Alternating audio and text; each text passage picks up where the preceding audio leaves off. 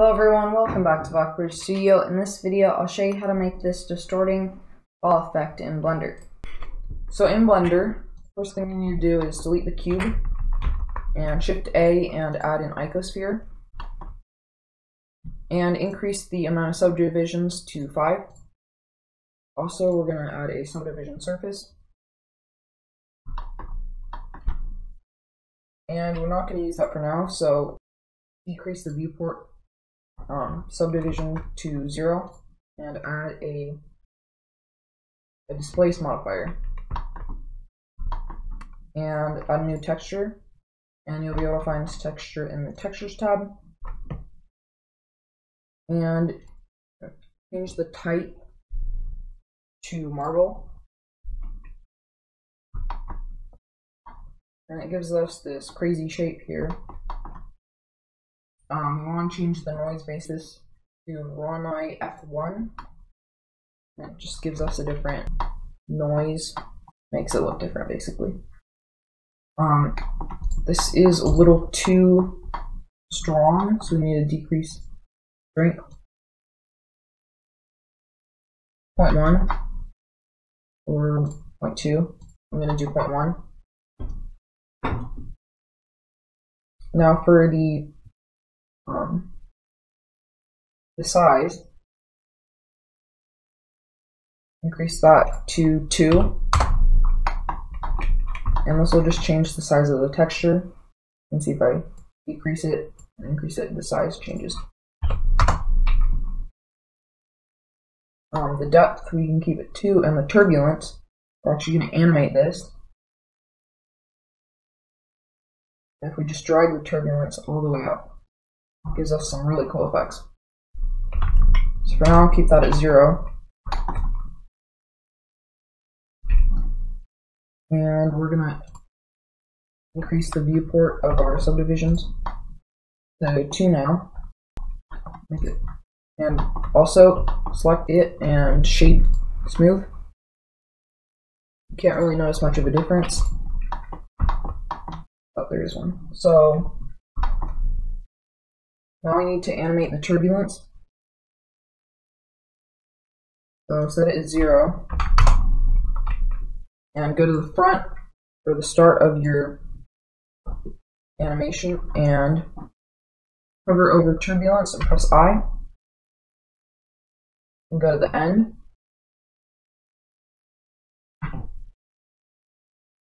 And increase this.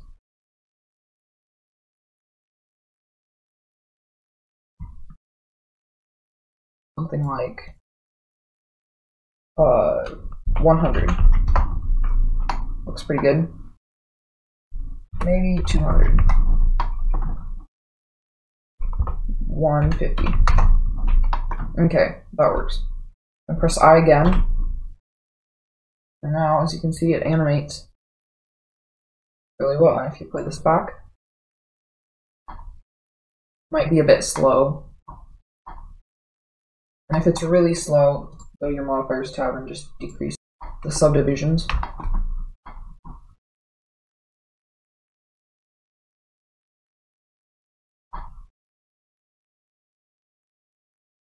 And when we render this out, we're going to render the subdivisions at like 4.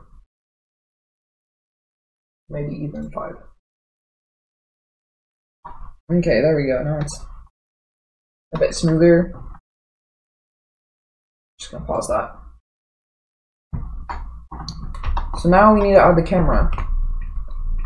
And to do this, we're gonna make the camera rotate around the ball. So we're gonna add an empty plane axis. Shift A, empty plane axis. Scale it up so that you can see the axes. And also, of course, add a camera. And on the camera, press Alt. First go into wireframe mode. And press Alt R and Alt G. Clear the rotation and the location. And rotate it on the X-axis 90 degrees. And move it back on the y-axis. Press GY, and we can delete this camera up here and delete the light.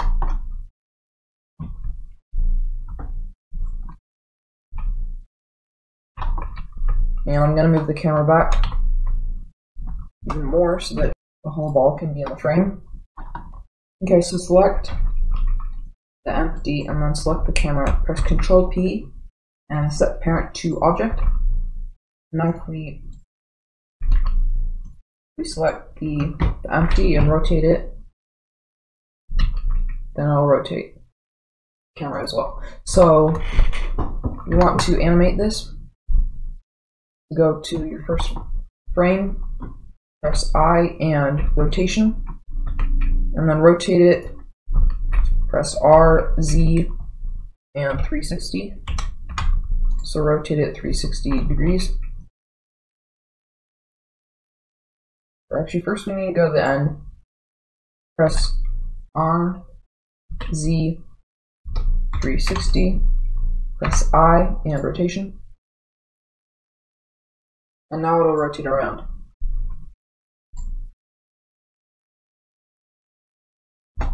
Press 0 to go into the camera. If you start playing it, it's actually rotating around. You might not be able to see it, but it gives a cool effect. And also, you can see up here that it's changing.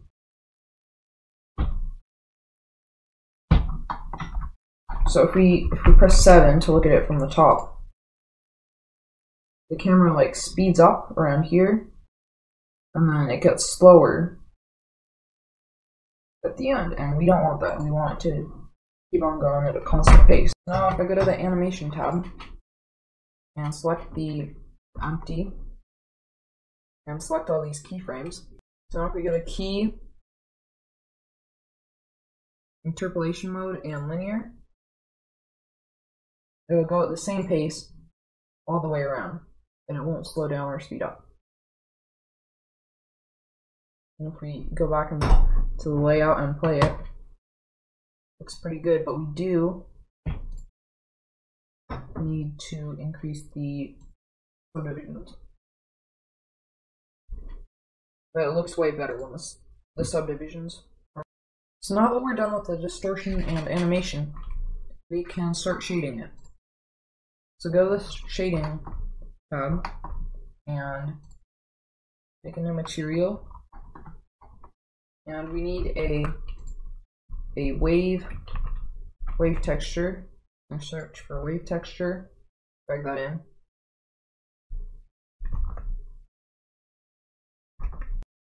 For the right color, we want to make this red. Now we need to add a hue and saturation node. We're going to animate this hue, but for now, we're just dragging the color to the base color. Now it'll evolve. Now I'm going to decrease the scale, the texture, so there's less rings.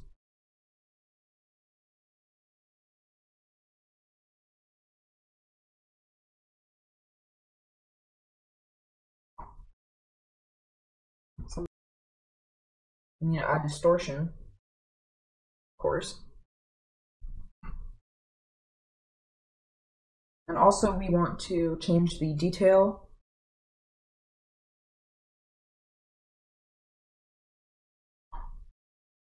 Increase that a little bit.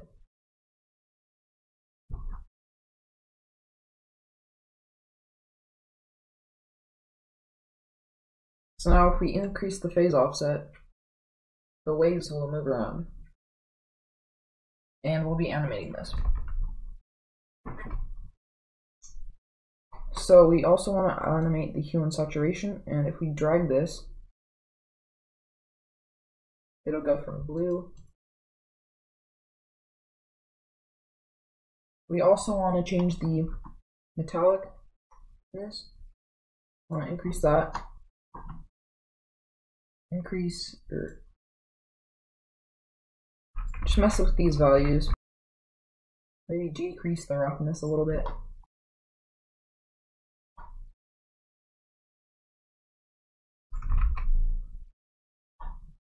That's looking pretty good. So now we want to animate this. So go to layout, go to the very start, the animation, and back to shading. And press I on hue. Over here, press I. And also press I on phase offset. To the end.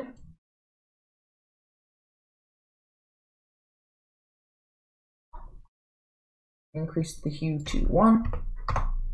Press I.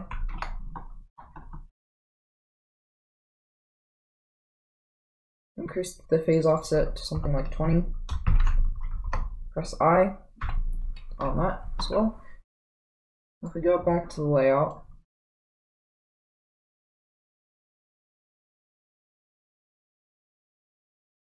and decrease the viewport subdivisions so it's smoother,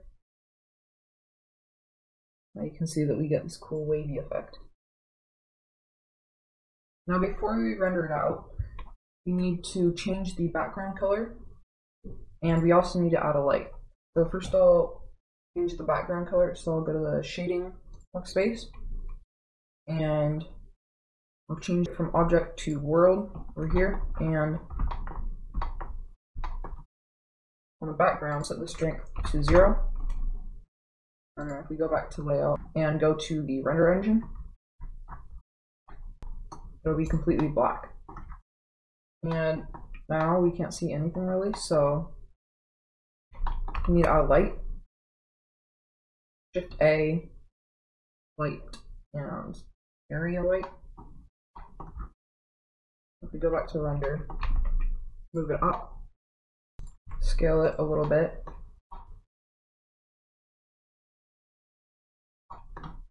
and then I go to the light properties and increase the power a lot.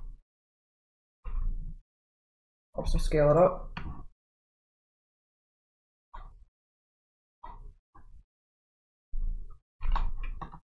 Now if we go back to solid shading, rotate it on the y-axis, or sorry, on the x-axis, RX90, like this, and then Alt-G to move it back to the center, and then move it on the Y, like this. So it looks like that. And we also want this to rotate with the camera. So select the light first, then the empty. Now we can rotate it. And now the light rotates with the camera. Great. Right now it doesn't look very good when you play it. That's because we need to render it out. And when we render it out, it'll look much better.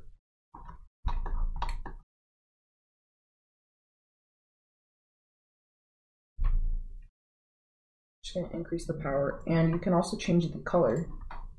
Last thing we need to do is render it out. So go to the camera icon, the render properties, and change your render engine to cycles. And increase the render sampling so you don't have to see these dots.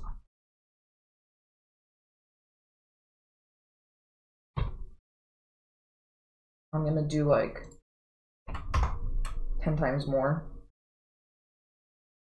I'm not sure if your computer can handle that, but you can. And also go to the output properties, and you might want to increase your frame rate. Right now, if it's kind of slow, in your opinion, then you can increase it to 60. It'll go much faster. I'm gonna keep it at 24. I like that speed. And also, you go back to the modifier and increase the beat for it. Subdivisions to 4, or maybe even 5. Do the same for the render. Okay, great.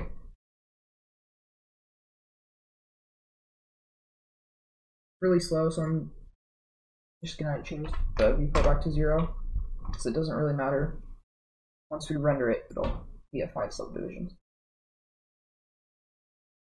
Go back to the output properties, and we do keep the file format at PNG, and you just keep all these settings. It should work fine. You can also select where you want it to save.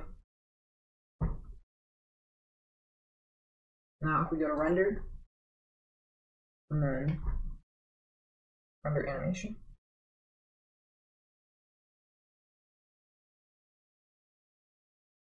right now I can already tell that the render samples too much.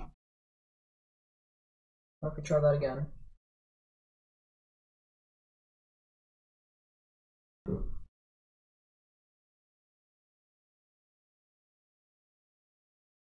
Now rendering it in cycles could take a really long time. So I'm also going to show you how fast it would be in Eevee. I'm just going to stop that, go to Eevee, and then I'll start rendering it. And this is much faster, but the quality isn't as good.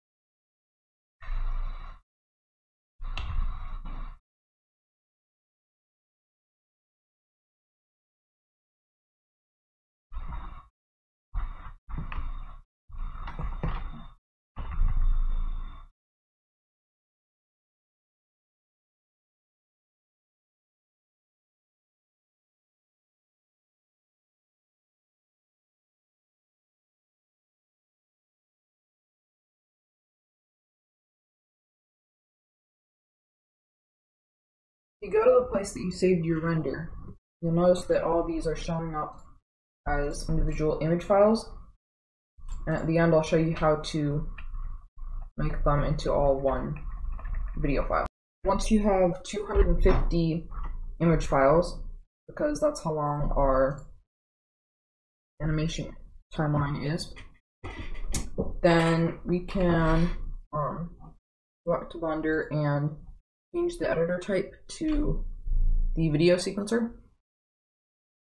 And now we need to add, or also press Shift A, and add an image sequence.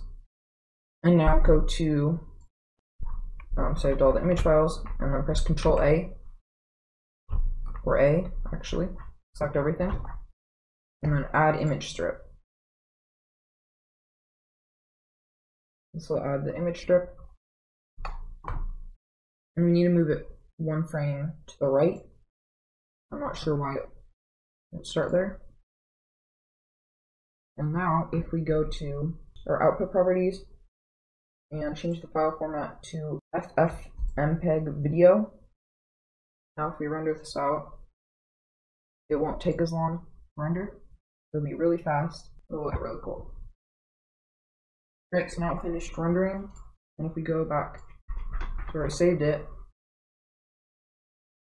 it'll make a video file. If we play it back, it'll look like this. And that'll be it for this video. If you liked it, please make sure to like and subscribe, and I'll see you in the next one. Bye.